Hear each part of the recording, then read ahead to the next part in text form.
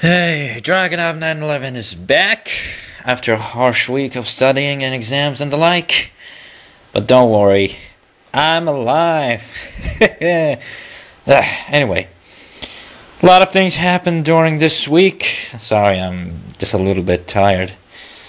And yeah, a lot of things happened during this week, and some of them are good, like the confirmation of Kratos from God of War for Mortal Kombat as the PS3 exclusive character.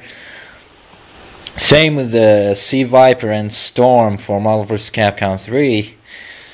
And some news are way better, like the new Tekken Tag 2 trailer. Let's see Miguel and Feng. Still waiting for Dragonov, Raven, and Brian. Young Heihachi is back with his hilarious mustache. Ugh. And an unnamed female wrestler, though her face isn't strange for me. I think she looks like Julia, but I don't know. Her style is sweet. I like her.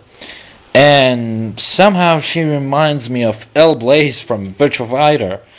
But it's kind of funny they brought back Dr. Boskanovich. Oh, no, I hate that old man, by the way. And that's it. I have nothing to say after that.